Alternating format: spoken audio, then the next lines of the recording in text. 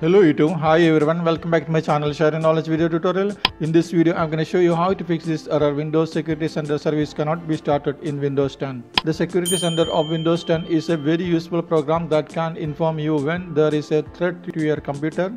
However, have you ever been troubled by the issues Windows Security Center service cannot be started when you try to turn on Security Center service in the Action Center?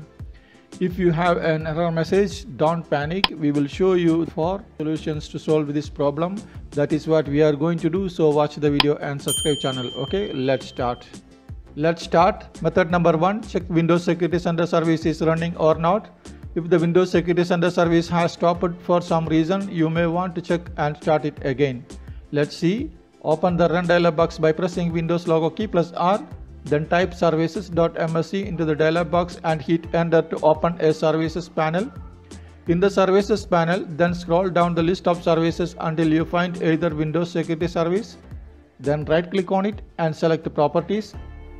In the properties box, from the startup type drop down menu, if it's disabled, select manual. Then click on the start button and then click on apply and click on OK. Next, go to Windows Update.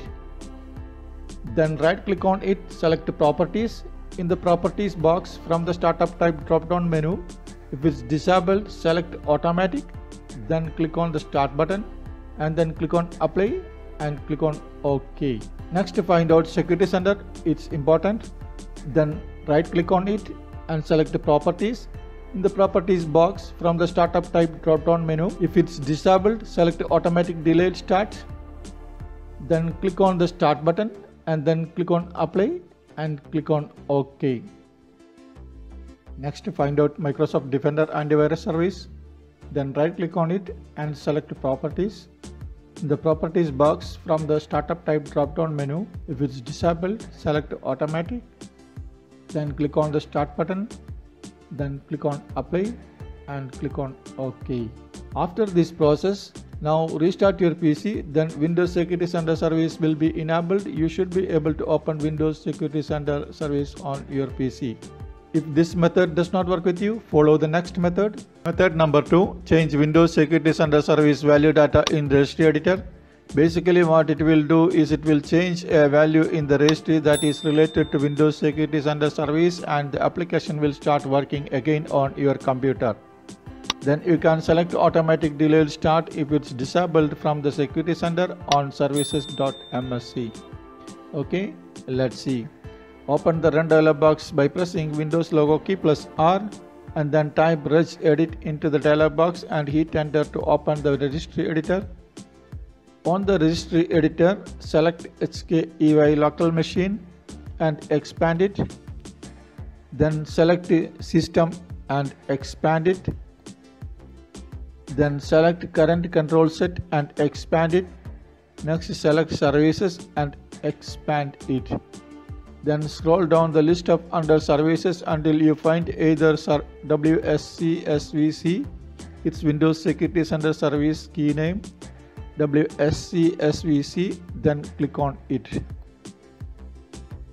Next, go to right pan and then right click on the key named Start and select Modify. If its value data 0 or 4, then change its value data as 2 and click on OK. Close the Registry Editor and reboot your PC to take effect. Then you can select automatic delayed start if it's disabled from the Security Center on services.msc. Then you can enable the Windows Security Center service on your computer.